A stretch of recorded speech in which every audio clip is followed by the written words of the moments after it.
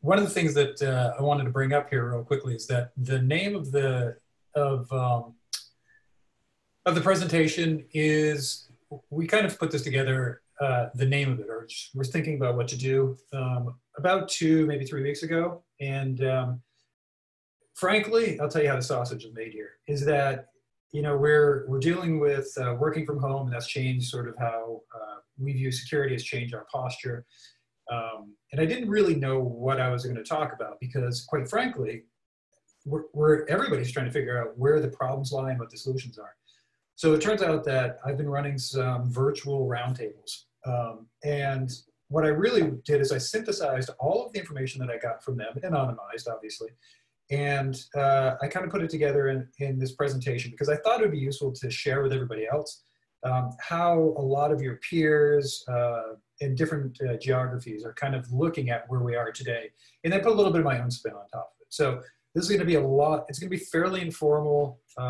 And I mean, honestly, this is just like any new evolving situation or technology where we're all trying to figure things out. So it's always good to share information. So I'm not going to spend as much time telling you what I've heard because I would like to hear from you all, get questions, maybe have you all sort of contribute a little bit.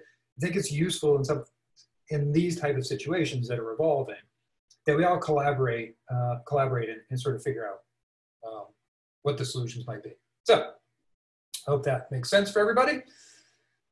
And let's jump right into it then. So the first thing is, obviously, nobody really anticipated. What I found out from talking to people is that almost everybody has a business continuity plan, right? However, one of the things that was not anticipated in the BCP was a pandemic. Although a lot of them had a pandemic in it, it was less about, nobody really anticipated that everybody was going to be sequestered in their houses, and we were going to have to deal with this whole working from home problem, right? So that's what we're kind of in the middle now. That's what a lot of people are facing, and it's what I'm hearing from a lot of our customers, and it's been obviously the topic of some of our panels. One interesting statistic and by the way, none of this is a sales pitchy thing or anything like that, right? But for those of you who don't know what BitSight does, we gather data from all over the place. We have botnet sinkholes. We have a web crawler and a port scanner. We grab all kinds of data from all over the place into what I call a big ass data lake. So we do that, but we also footprint organizations, any organization on the planet. We find out what their IP address footprint is, and then we merge them together with all these observations. And now we can say that organization, Acme, has been infected by botnets. They have 3 risky open ports across their infrastructure. They're not very good at managing certificates, all those kind of things. So we're basically providing, and we percolate that up into an overall rating, sort of like a consumer credit rating, so that you can actually look at your third parties or yourself and decide how your program is actually operating. So you think about it this way, right? You look at everything internally, you do phone scans, you do all that kind of stuff, and then you decide what kind of security controls you should put in place. You implement the technology, the processes, and then you go about business, right? And monitoring things, et cetera, et cetera. We're looking at it from the outside and say, okay, you've got all these things in place, but what actually happens on the internet? What kind of data is leaking? What kind of vulnerabilities can we see from the outside? Are you getting botnet infected and you're not catching it? And we actually sit with a sinkhole, that kind of stuff. So we're gathering a bunch of data, is what it turns out. And so one of the things that we find is that 95% of infected machines, particularly those that are infected by botnets or adware and spyware on browsers, or port scanning activity, random port scanning hitting the internet and things like that, come from consumer devices that are on home networks. That's important because as we start to work from home, we understand that people are getting into their home systems, and they don't really know what to do with employees who are working from their house. So here's what people are actually telling us. They're telling us that when they send their employees home with a corporate laptop, in many cases, right? So 80% of the cases, that's how it works. There's this low trust environment, and the company doesn't necessarily trust the endpoints, even if it's a corporate device, right? So, and the other thing that's happening is that some employees are using their personal devices from their home network to access company resources. So that poses a different risk as well, right? We'll talk a little bit more about that here in a second. So those are two things that, that people are worried about. And it's what I hear the most, quite honestly. And along with that are things like there's no content filtering. So if you're in the corporate network, you can actually, you know, presumably you have some sort of application firewall or some sort of content filter, some sort of proxy that you force your employees through. That's no longer the case necessarily, right? There's a lot of technologies that can make this happen. So in general, though, you're not enforcing perimeter content filtering. So the employees can go do whatever they want, or the kids can, your kids can come and use the corporate laptop if you don't lock it down. We know that physical security, when that goes out the window, then all bets are off, right? So if you give me physical access to your home network and, you know, about an hour and a half, I will own your equipment one way or the other.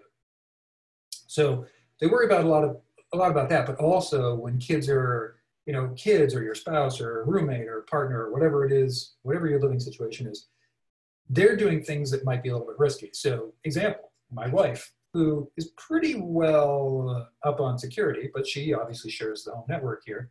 She's a yoga instructor and massage therapist, lucky me, right? But she's not a cybersecurity person. But I drill it into her. However, every once in a while she'll come to me and she goes, hey, I just saw this thing where they'll give you money. The government's giving you money if your business is closed down. Being a massage therapist, of course it is. And so she goes, I'm going to go apply for it. And I was like, whoa. Before you start clicking on links, let's go see what's going on there, right? So turns out it was valid, so that's fine. But you never know. You never know what's happening in your network. So, so again, it's endpoint security, user awareness, the pollution of your network itself, or the hygiene of your network. Talking to one of the customers on these virtual roundtables, he said that, and they're in the law, they're a law office and a consultancy. What he said was that they're used to doing things like printing and scanning documents and all that kind of stuff. So they bring their laptop home when they're used to working in the office. And they're like, I want to hook up my laptop to this scanner that I bought, or to this printer, or it's a wireless printer. And any of you who've ever set up a printer in the last 5 years or so, by the way, little side rate, I hate printers. We need to get rid of printers, absolutely. Nobody should print anything anymore. Just give everybody iPads and we don't have to worry about printers and ink ever again. That's my view on the world, by the way. And you would think, incidentally, printers being as aged as they are, right? So we've had printers for years and years and years. You'd think it'd be a perfect technology at this point where you wouldn't have to deal with all the junk that we have to deal with printers, but somehow HP hasn't figured it out, so what are you gonna do? So, but people do want to hook up their printers, so I go out and buy a printer. There's one right behind me, and it's got a wireless in it, and it wants to be a wireless access point. It just doesn't want to be a wireless client. So, you know, now you've got that point of presence. So I can go park outside my house now, connect up to this printer. Now I'm on the internal network. Here's my corporate laptop. If I can break into that somehow and slide down the VPN, I've got a point of presence on my corporate network. Bang, done. Perfect crime, love it. We already talked about physical security, but another thing is that regulations may actually force physical security. So for example, PCI compliance, if you have cardholder data anywhere, you must have physical security over those devices. So you automatically give it up if you're allowing, if you have PCI compliance and there are corporate employees who are working from home accessing any sort of PCI data. And other, it's not just PCI, it's other regulations and contracts. Excuse me. The last thing that we're hearing is that employees are worried that when this thing is all over, they're going to pick their laptops up and go back into the office, and now the IT security team or the incident response team or SOC or whatever it is that you're using, they're going to deal with just a massive amount of infections that just get dumped onto the corporate network the day that everybody returns. So how do you deal with that particular problem? So I sort of, there are some other issues that we've heard from our customers in these roundtables. One of the first ones is that most companies don't have the resources to both shift their operations, you know, to support work from home and come up with a strategy for the work from home and implement that strategy. So everybody's sort of fighting fires right now, trying to figure out, you know, how do I enable employees? How do I keep business going? How do we continue to make money so we can pay for the employees in the first place, right? I've also heard, and it manifests itself in different ways for different industries. So healthcare, for example, talking to a hospital, they said they sent about 30% of their employees home But if you think about those employees actually have access to, they're doing billing, they're accessing medical records, they have highly sensitive information and potentially PCI data, right? Because you take credit cards from customers that are all being sent back to their home, and who knows what their home means. In fact, we have there's a colleague of mine, at least one colleague, who her roommate is a nurse. So the nurse comes and goes, so she's going to the hospital and then coming back home. And she does some work from home, but she also does some work there. So who knows what kind of stuff is being brought back and forth. By the way, both from a human virus perspective and from a computer virus perspective. So interesting. Manufacturing still has to deal with plant operations and supply chain issues. Retail is, kind of coming and going, so everything's spread out all over the place. At least from a BitSight perspective, we're a technology company. It wasn't that hard for us to all say, let's go all work from home. We all have laptops. A lot of us are in sales, so we're kind of road warriors. We've been enabled anyway. We've had the technology on our laptops to prevent them from being compromised to begin with, and we'll talk about that in a second. Although there's no such thing as a perfect solution, right?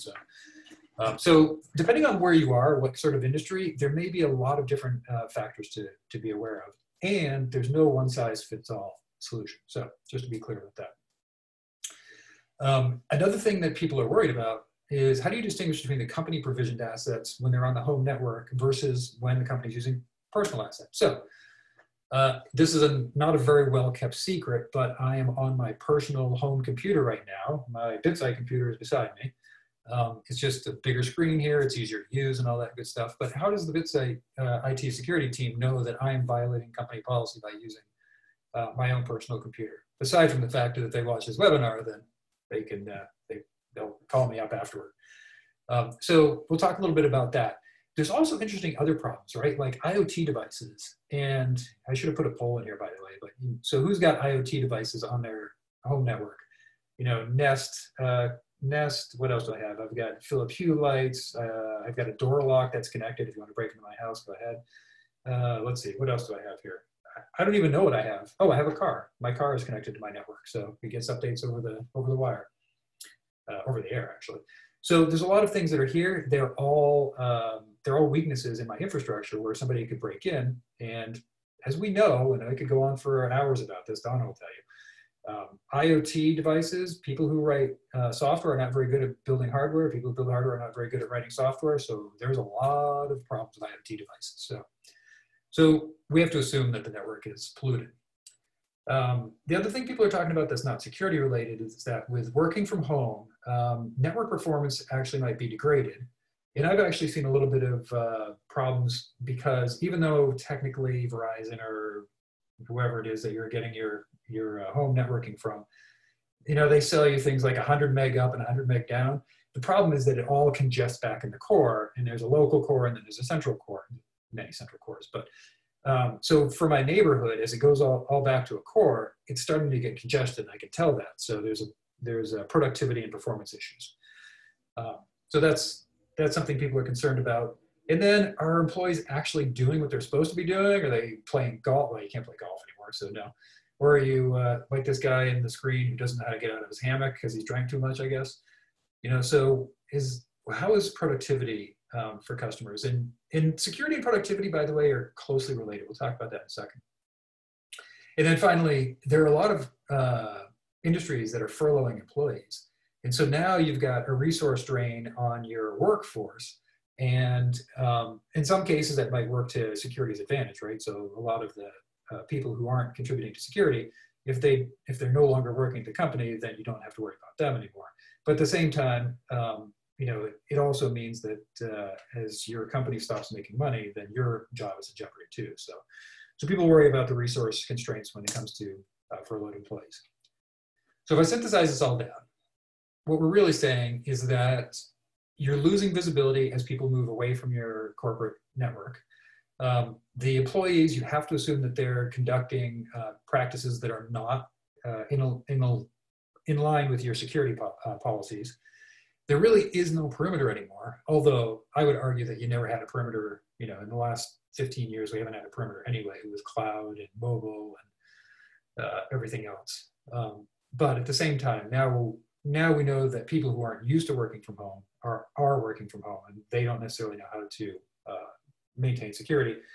And then finally, the last thing is that threat actors are starting to take advantage of this whole thing by using COVID-19 as a pretext for phishing emails. So I've seen a few of those myself, and it's actually fairly effective. They, how much more phishing is your organization being subjected to, and how successful are you or your employees being at? Oh, there's another another device. My front doorbell just somebody walked in front of my house.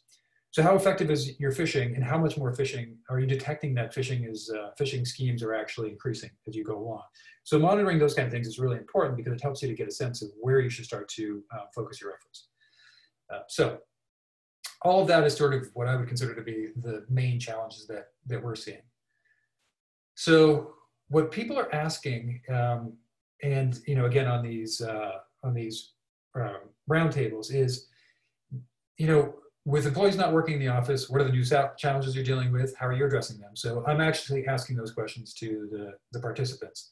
How are you monitoring your enterprise assets on information where you have no control? What networks are you collecting, and how are you analyzing those things? Do you think that employees with different roles are at greater risk? And which ones are already armed for remote work? People like road warriors. So are you thinking about the fact that you've got different types of employees, and how are you dealing with them differently? And then how are risk postures for your third party? So do you know what's happening? Everybody's ecosystem nowadays is many, many third parties. Almost everybody uses some sort of outsourced HR, Workday, Paylocity, whatever it happens to be. You have all kinds of different vendors for many, many things.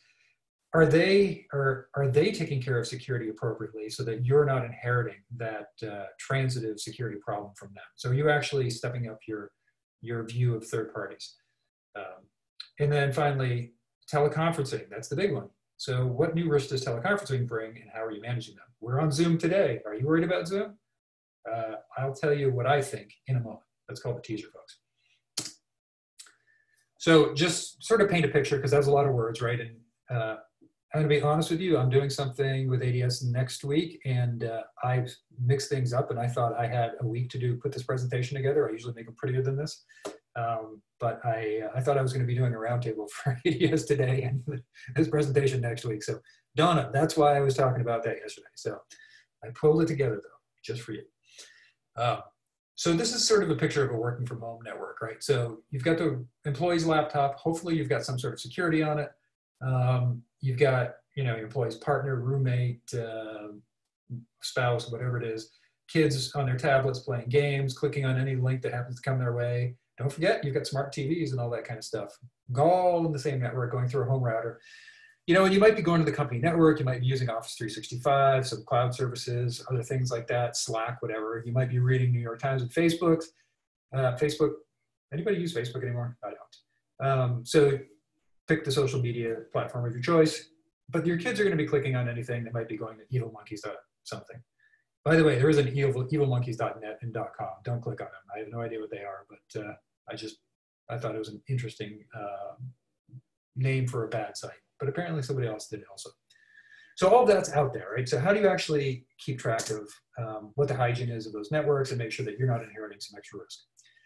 So what the participants have been telling me, so it's really interesting. The participants have been anywhere from CISOs to CIOs to senior managers or directors of IT security. But then there's also been quite a few people who are in charge of day-to-day security. So it turns out that the CIOs and CISOs largely are thinking about it in terms of technology and sort of delegating it down to their operations folks, right? And so it's interesting that they really had more of a voice on these roundtables, where I would have, the technology folks, where I would have thought that from a governance perspective, I would have gotten more input from CIOs and CISOs, which has not yet been the case, right? I keep hoping that that'll happen. But I think, again, everybody's sort of wondering, whether, what they should do. What does this new normal mean, and how do I deal with it? So what I've been hearing from a technology perspective is that it's really about the endpoints, and that makes perfect sense, right? So, and people talk about antivirus. I hate the word antivirus. I think antivirus is dead. Long live the next generation antivirus, right?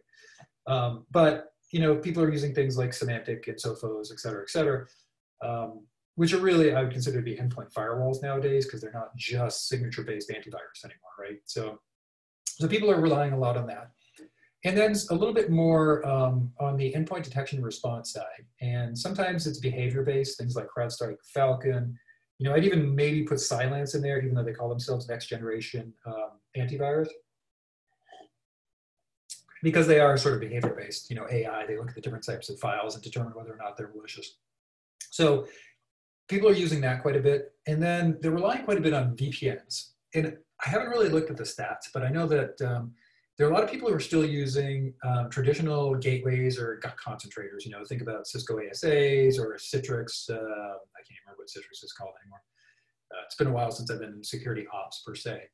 But people are using that kind of stuff at the data center for the business, you know, to sort of give a remote presence on the internal network like they've had before everybody went to work from home.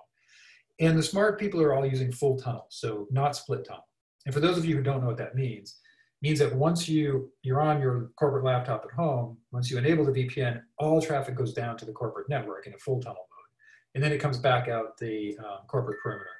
Versus split tunnel, which would be, you know, anything that's bound for the corporate network would go through the VPN, anything that's not would go straight out to the internet. So if you're browsing, if you were using BitTorrent, it would go straight out to BitTorrent and start downloading files. But if you're going to, you know, your email at the company, it would go down to VPN. So split tunnel it brings more risk, ostensibly, and it doesn't give you a great perspective or great analytics on how the employee's laptop is being used. So for example, your kid walks up to you, you go to the bathroom and you end up having a conversation with your spouse. And so the laptop's not being used for 10 minutes, you don't have the screen locked, your kid walks up, starts pounding on it. Then you go out to some site, you know, evilmonkeys.zzz, as I had before. They download some malware, and then that malware starts to scan systems. It finds its way down the VPN tunnel. Now you've got a problem on your corporate network potentially. So, whereas with full tunnel mode, if they try to browse to that bad site, hopefully it goes down the tunnel, tries to go back out the corporate firewall where you have content filtering, and it prevents that particular that connection from happening because of policies. So we're also seeing things like cloud-based VPNs, and you know, I don't know if they're technically VPNs, but things like Zscaler, right, where it's effectively a corporate perimeter that you install the Zscaler client on your laptop. It goes through the Zscaler gateway and out onto the internet, but it does web content filtering, firewalling, and all that for you automatically. So, so having that kind of content filtering is super useful as well. We're seeing a lot of customers use that. One note though, is that some of our customers have said that some VPNs don't work or some apps don't work very well with VPN. So your mileage may vary. You need to be, when you start enabling VPN, you may run into some app access problems, so just be aware. Also having a lot of customers talk about cloud access security brokers, so things like Netscope, where they're basically trying to prevent their employees from going to insecure cloud services, and also sending data to the cloud that shouldn't be there. Related, we've seen people using things like DLP, and they'll use that everything from web browsing to make sure people don't go to, you know, send data to the wrong places, email stuff, whatever, to also restricting USB drive access, so people can't just copy files onto USB drives, copy it somewhere else, and then obviously your data is gone somewhere. So DLP seems to be, you know, down the list a little bit, but it's there. And then we're seeing people who haven't already enabled two-factor authentication to VPN and cloud services starting to enable that now. So two-factor authentication, always a good idea. Not perfect, don't get me wrong. If somebody compromises your phone, you know, so if you start downloading Android APKs from random sites, then and your two-factor authentication sends a out-of-band text, then the attackers can actually, they might have a point of presence on your phone, they can grab that two-factor authentication, log in before you do, and we've seen that happen in the past. So it's not perfect, but it's better than just a pure password. So those are technology controls. From a policy and process perspective, we're seeing that customers are doing things like segmenting their user population. And they might have been doing this beforehand. So into different role-based segments. So things like, you know, a company, so people who need access to restricted data might be, you know, put into one segment and, you know, into one role. People who don't need any access, and then people who are kind of in the middle go into the sort of middle ground. So being able to restrict where they get to over the VPN, either by segmenting the corporate network or segmenting their access once they get through the VPN, is we're seeing a fair amount of that as well. And one customer told us that they only allow port 443 across the VPN. If they try to get through on port 80, it redirects to 443. And for those employees who need pretty much full-blown access to the corporate infrastructure, they're putting an RDP server on the end of the VPN, so it's behind the VPN gateway, so not accessible to the internet in a perfect world, and letting their employees, this should be 3389 by the way for port, they're letting their employees go out there and go to that RDP server and then use that as a point of presence, sort of a virtual desktop environment, and be able to have access to the internal network. So they're using it as sort of a jump server, but requiring VPNs to get to that thing in the first place. We've seen some customers used to allow access to webmail, and they're starting to block access to it and forcing their users to go through the VPN gateway as a consequence of that. And then we're also seeing from a policy perspective, because of the increased phishing, we're seeing that the customers are starting to step up their phishing exercises using COVID-19 as a pretext to see how well their employees have been inured to the situation effectively. They're also doing things like looking at how much more reporting is being done on real phishing exercises, and then starting to categorize those into COVID-19 versus traditional types of phishing exercises to see, from a baseline perspective, before this whole thing started, to see how much more at risk or in jeopardy their customer or their employees are. We're also seeing a fair amount of work from home training. Most of our customers have done some initial work from home training before they send their customers home, or once they sent them home, they got them all on a big company-wide training thing. And we're seeing that the ones who are a little bit more mature are conducting regular work from home security and productivity training exercises. In fact, at least at BitSight, we have had a number of trainings, and because I've been working from home for years and years and years, both at home, in the office, on the road, whatever, we did a lunch and learn where we talked about different ways that you can still be productive, work from home, and be secure at the same time. Things like always be camera ready. So don't shuffle in your pajamas, and always comb your hair. You don't have to take a shower every day, by the way, but please brush your teeth. That's always a good, even though these are very high standards. All right, so just brush your teeth. That's all I have to say. Yeah, we need to bring it down a little. Well, I always like to be camera ready. So and by the way, on most of my meetings, I actually have people do a pants check because I want to make sure that everybody's dressed, right? So you got to stand up and show that you're actually fully dressed.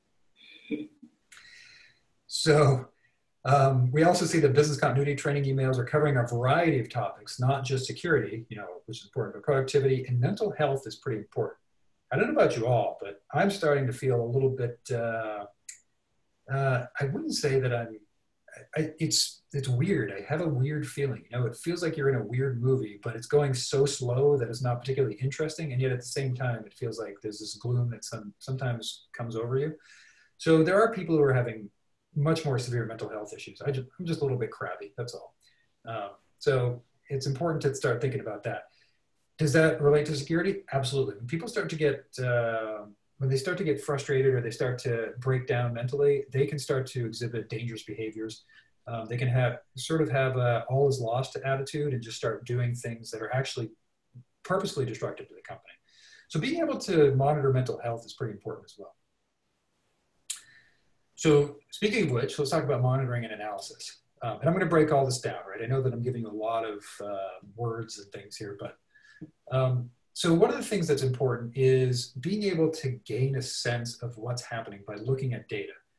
So capturing the data from the endpoints, and we've had customers who say they use Sysmon or grab event logs from endpoints, and they stick it in their SIM, even things like phishing exercises, whatever. So there's a lot of things that you can grab as data points and just sort of see where your problems lie.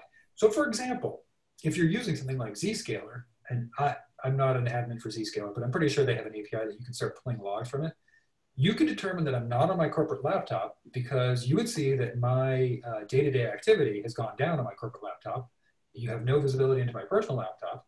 But you also see that you look at my calendar and see that I'm scheduled for all kinds of things that people know that I show up for or not. And then you can kind of infer from that I'm not using my corporate laptop and that I'm becoming a higher risk to the company as a consequence of doing that. So think about all the kinds of ways that you can get data and sort of get a sense of what the employee is doing. It doesn't have to be the laptop. It could be the VPN logs. It could be how many accesses to files are out there. You know, I think about the Bradley/Chelsea Manning story way back, you know, when Chelsea was Bradley. You know, he was accessing way more documents than he should have as an Army analyst. You know, 750,000 if I remember correctly. So let's just say you could access 200 documents a day during your job. Let's say you're on some pretty good drugs, maybe 500. 500 into 750,000 is a lot of days. And so all of a sudden 750,000 documents were accessed, stuck on a CD and walked out of the facility, right? So if you're monitoring the volume of, and maybe even the velocity, how quickly he's consuming those documents, you might be able to figure out that there's something bad going to be happening. So looking at file access patterns on-premise and in the cloud, looking at user behavior for things like, is the employee doing things they shouldn't, or is somebody actually trying to break into my corporate environment, you know, the corporate laptop that's in the work from home, is pretty interesting way of monitoring stuff. You know, as I pointed out, it could be any kind of metrics. You might actually even look at, you know, if your consumers are using a particular application or set of applications that are being provided by you as a company, how often do they access them? How many transactions do they create a day? How many records do they access? How many click-throughs do they have? Whatever it is that you have. Looking at things like what's their time, you know, and by the way, time is different. It might have been, you know, 6 months ago that they worked from 9 to 5 and they never accessed the system afterward or whatever. And now from work from home, people might get up early in the morning and then take, you know, the midday off and go, you know, work out or hang out with their family and then work late into the night. So you may have to adjust your expectations by re-baselining because this new normal is going to change things. I get that. Also looking at things like volume, again, how many records they're taking, velocity, how quickly they're grabbing records. So I think I sort of made those points. We already talked about looking at phishing statistics. And then the one thing that we've talked about is roles and responsibilities and being able to determine how many employees have regimented schedules and how many of those are just project-based and may choose to change their regimen now that they're home, regimen. So being able to sort of factor that in. So for example, somebody who's a call center employee is taking calls all the time, right? And when they log out, they actually have to log out of their system and say that they're not available. You know, so you can actually monitor how many calls they're taking, see when they're working, et cetera, and then you can correlate that with, you know, productivity. You can correlate that with, you know, security, because depending on what they're doing at any given time, you know, if they're taking calls, but you're not seeing that activity on the corporate laptop, they're not using their corporate laptop. So things that you can do for that. Whereas somebody like me who's project-based, it's a little bit harder, but again, there are ways that you can grab that data. So another couple of things that we're actually seeing here is that when we talk about monitoring and even security, I've heard from a couple of people that they are in crisis mode. They're putting out fires and they really don't even have any time to start thinking about new tactics to monitor for security, or to even start to monitor, or to even start to set up new security endpoint configurations or whatever for this new normal stuff. So if that's the way you're feeling, you're not alone. A lot of people are in the same situation. But do what you can when you can. One of the things that I've been advocating for a long time, and I worked at IBM for 5 years, and one of the things that they have is the ability to do sentiment analysis on social networks. So I'm not saying go do this, but I'm saying that you might want to consider monitoring your employees' social networks, at least things like Twitter, the ones that are just out there, you know, things that you don't have to friend them because that's a little bit of a corporate violation. And just look for, there are sentiment analysis platforms out there who will look to see if somebody's becoming depressed or angry, or even if they're starting to leak information about your company to the internet. All of those are indicators that they are not conforming to policies, they're ready for a meltdown, whatever it is. So looking at that kind of stuff is super useful. I also think that any other publicly available data source where you can tie it back to an employee is something, as long as it's not against the law or against your contract, your employment contract with your employees, then it's fair game. And as long as you're doing it for the better interest of the company and the employee, I say go do it. By the way, this does not constitute legal advice. I am not speaking on behalf of BitSight at this point when I say that. So your mileage may vary. That's Chris. Please don't sue me. And then I've heard that a lot of companies are starting to think about brand monitoring, kind of adjacent to that as well. And some have been required to do it for many years anyway because of regulations or contracts, such as the FFIEC. So we're starting to see a little bit more of that interest in that kind of stuff. And then let's jump into teleconferencing for a second. I've been surprised at how few respondents have actually worried about Zoom. And so let me just take a moment. This is a public service announcement by Chris and tell you my thought on it. So it's like driving on a crowded highway. You know, Zoom has been pretty popular in the consumer space as well as the corporate space for a while. You know, they've been the darling. You know, before that it was GoToMeeting. Before that, who the hell knows? But at the end of the day, here's the thing: when this whole thing hit, everybody flocked to Zoom. So that's where the threat actors went, right? And they were looking for ways to take advantage of the platform because it's the most popular one. It's like being in the slow lane, right? Everybody's in there, and then you see the lane beside you is moving a little quicker. So everybody's like, oh, let's get into that lane. So let's jump off of Zoom into GoToMeeting.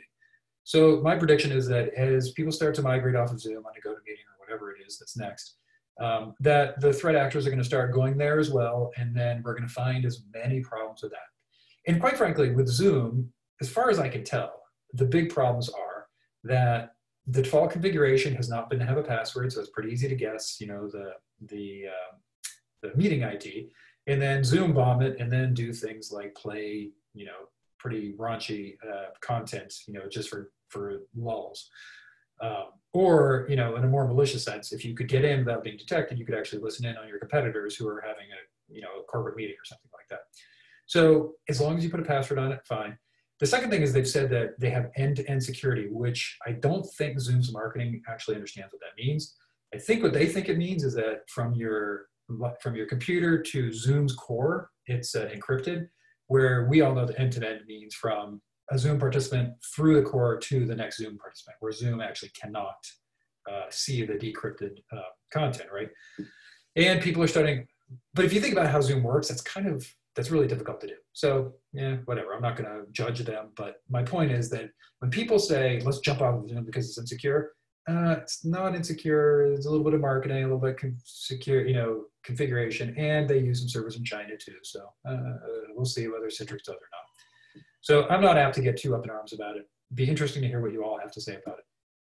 But if you're in a sensitive industry, and I've talked to folks in the DoD and law firms, they've been using physical teleconference units in private WAN connections anyway for years and years.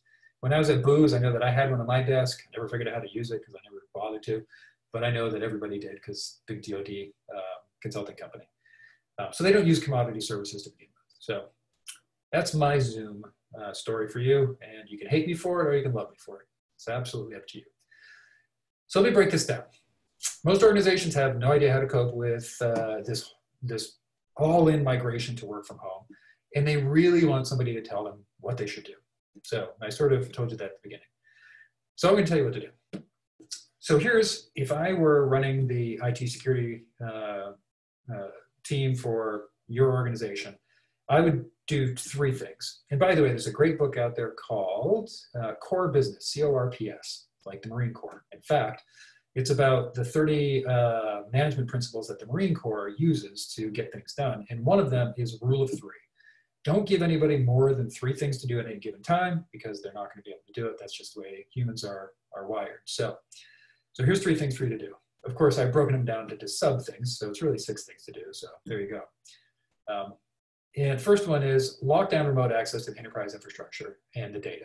When I say enterprise infrastructure, I mean both on-prem data center and cloud services. So in other words, don't just let me on my personal computer go say, hey, I want to get access to my Gmail account for corporate use. Here's my password, and bang. Now all my corporate Gmail is on my personal computer.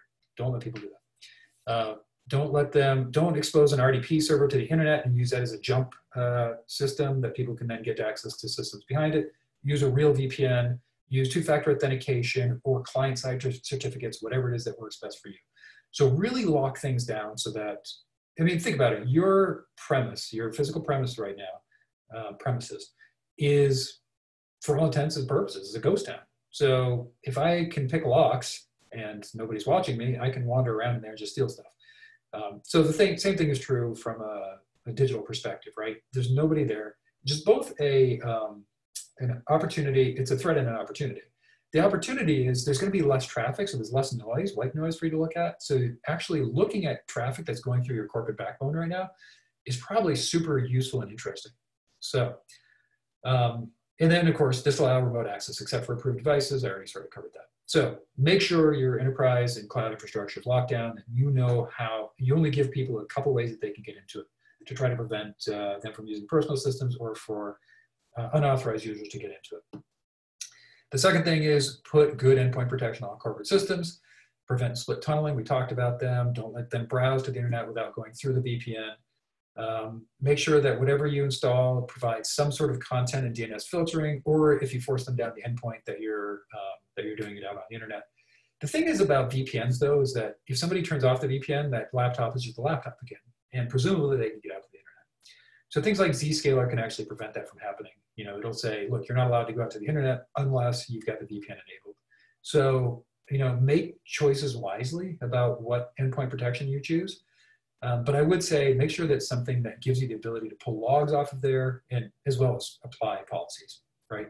But also run regular scans on those systems, because if you're not watching it and they do manage to do something malicious, or not malicious, something that infects it, make sure you have the ability to scan that system on a regular basis and update software, et cetera, et cetera. And then the final thing, and we've talked quite a bit about this, is be able to monitor activity and behavior at endpoint and at enterprise gateways.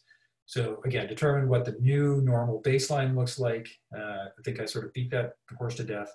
And use that new normal to be able to involve the controls. Make that a decision point for, all right, now that we know what people are doing, what can we do to further protect our employees and our data now that we understand what their behavior looks like?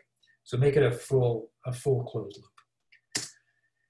So last thing I'm going to leave you with before questions is one of the things that we've done, which is kind of interesting, and sort of sandwiching this, you know what we do at BitSight, because I told you up front. So one of the opportunities we've had is, because we're actually running a botnet sinkhole and we do port scanning, is we're able to detect on any given IP address whether there's infections behind that firewall or that cable modem or whatever. We can see it when a botnet reaches out to its command and control server, and we can also see open ports. And so we actually put this feature in our product, which allows you to go and grab your employees' home network IP addresses. So have them do a what is my IP, or if you have appropriate endpoint protection where you can run that yourself and see what is my IP or whatever it is, tell them what the internet address is. You can plug that in, and by the way, you can also get that stuff from things like Zscaler logs. You can get it from your VPN logs. There's a lot of places where you can get this information and find out what the public-facing IP addresses of your employees' cable modems or FiOS or whatever it is they use. If you plug those in, we can actually tell you things like, you know, in this particular case, and let me move my Zoom thing, it's in my way, where it says this particular one, the top one, potentially exploited. They're on Intel SAT SA. Don't even know what that is, but it's some sort of public provider. They're on port 49074, and the infection is RKSDK. I just happen to know that's an Android-based piece of malware. So this particular IP address, which I've omitted, by the way, we show the IP address as well, is running RKSDK. So that particular employee is on a network that's also infected by some Android malware. If I go down a little bit farther to this Jaguar Communications one, I can see that this employee has SSH running exposed to the outside. We call it good because SSH is better than having Telnet, but the reality is you should probably go to that employee and say, why are you allowing somebody to SSH to your cable modem from the internet? That's not necessarily a good thing. We've got people who are running HTTP, PDP. So HTTP is probably for remote administration of their cable modem over clear text, very bad. We normally call it neutral because it's HTTP is a neutral protocol for corporate environments, but it's bad when it comes to cable modems and work from home environments. Somebody's running MySQL, or at least exposing to the internet. Somebody's exposing their airport, Apple Airport administration utility to the internet. Anybody think that's a good idea? I don't know. SMB, NetBIOS, SSDP, universal plug and play stuff. So all of this is being exposed to the internet. So very bad stuff. So it gives you a sense of what you're dealing with from your employees. So just sort of a feature that we threw in as a response to work from home. So hopefully that was useful to you. I know that when I've had these roundtables, it's been enlightening to me, and I've been surprised by some of the feedback that I've gotten from our customers. But so it's your turn now. I really want to hear what you have to say and answer any questions you have. So I'm going to open it to the floor here, and I'm not sure if we're taking questions by audio or if we're just going to do them by Zoom chat. We have actually the chat screen open. Okay. If anyone wants to ask some questions in there, there's a Q&A section. I haven't seen any come up yet, but. So somebody just came in. Yep. Oh. So the way that this works in BitSight, so somebody asked, can you show one more time how you can scan a work from home IP in BitSight? So we actually have there's a dialog box where you can put the IP addresses in. So we don't actually go out and help you get the IP addresses because it could be from your VPN concentrator, it could be from Zscaler, it could be from, you might just ask your employees to send it to, here, go run this thing. But once you have that list of IP addresses, you plug it in. And I've plugged in, I think there were about a dozen IP addresses that I plugged in here to come up with this. And these are real findings, by the way. And so it'll show potentially exploited for us is adware and spyware. Botnet infections are actual botnet infections, and open ports are exactly what you think they are.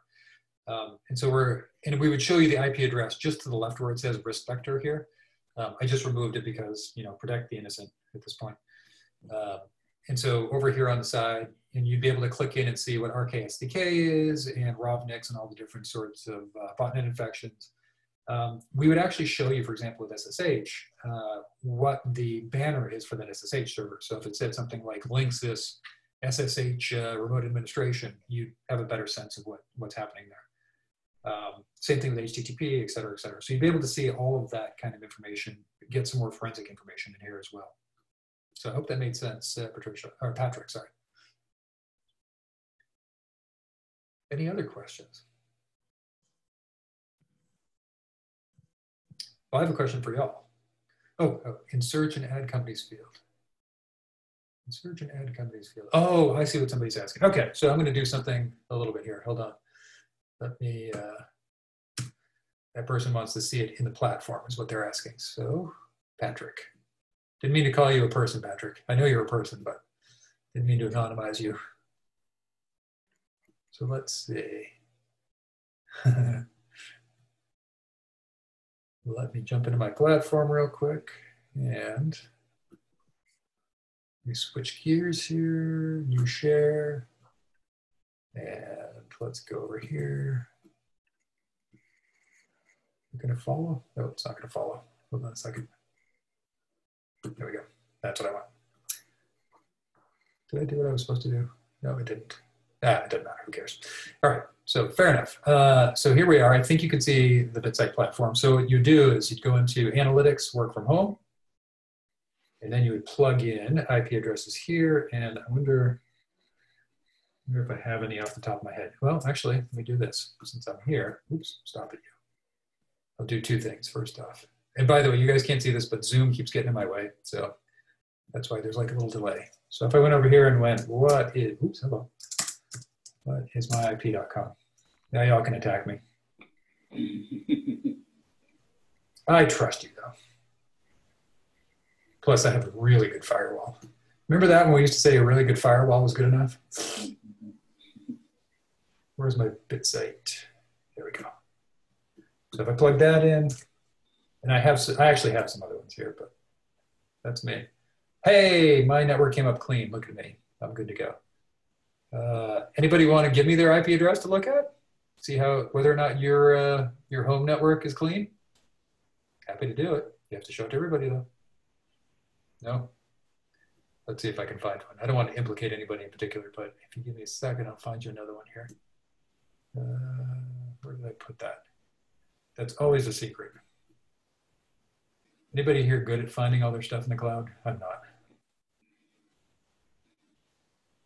Hey, Chris, not to cut you off. I'm going to give you a 2-minute warning just because we have another one of these starting at the hour. So if anyone else has any questions, oh, somebody shared their IP as well. Oh, awesome. All right. Well, I'm going to do two things. Let me grab these ones since I have a bunch here. There's also a question, can I put a net block with cider? You cannot, to my knowledge. But that's a good question. Let's find out, shall we? Oops. And just for the sake of this person's IP, I am going to stop recording. Here. See, he can feel that. Wow. I have to say, Donna is a professional. She always run the awesome events. I couldn't agree more. Thanks, Chris. So I wanted to see, let's go to that SSH one real quick because that's fun. This SSH one. So you can also do this, by the way. You can say open ports. You can look for specific open ports and things like that. So where did SSH go? Here we go. I also made sure to hit record before you said that again. So. Yeah, you got that in recording. So this person is running SSH 7.2 patch level 2 on Ubuntu. So they probably have an Ubuntu system exposed to the internet somehow, which is kind of weird and interesting. But there is that. And then the last question you all asked was, can you just pick one of these and say stroke 24, just for the sake of argument. I thought they were talking about hard cider. I like where you're going. All right, so that's it for me, and I'm going to cede the floor. I hope it's been useful for everybody. I really appreciate it, and if you have any feedback, comments, concerns, chris.poulin@bitsight.com, or you can always hit up Atlantic Data.